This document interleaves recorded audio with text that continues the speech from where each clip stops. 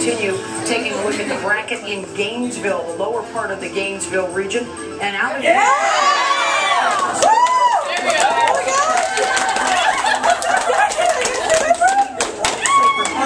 Baylor and Michigan will join them out there. And Northern Iowa gets the 6th seed. The Panthers, a 5 seed last year, got bounced early in the tournament. They'll try and make amends this time as a 6 seed overall. They'll be at home against Niagara. Florida and Missouri are also there. The Gators need to get through the first and second round to try and get home.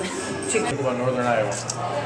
And I don't know that much about them. I know they've been consistently in the top 10 all season. They're going to probably be really quick, great defense.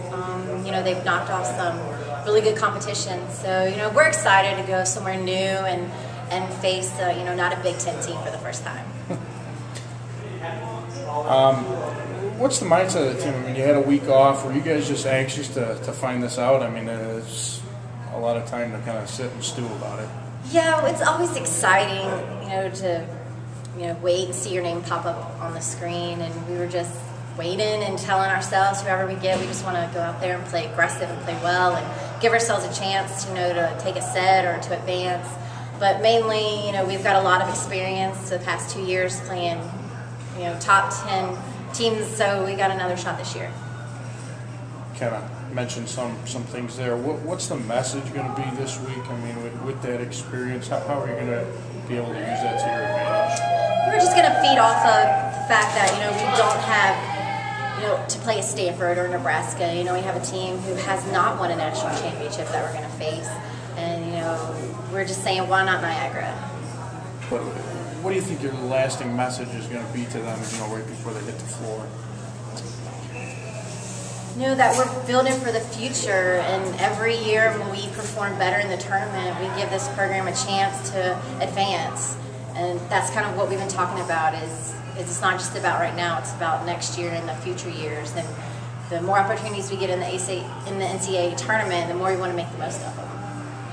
Your first reaction when you see Northern Iowa pop up on the screen, not a Big Ten team, not a national powerhouse, not a Stanford, UCLA, anything like that. You see a Northern Iowa, a mid-major school.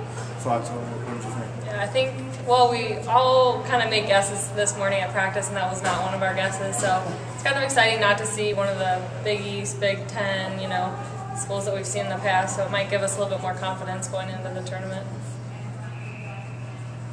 What do you think the mindset's going to be heading into the tournament with that experience under your belt of 2 tournaments and playing in big matches against big-name opponents? You think that's going to help you guys this time around? I definitely think we're going to have more confidence than we've had the previous 2 years.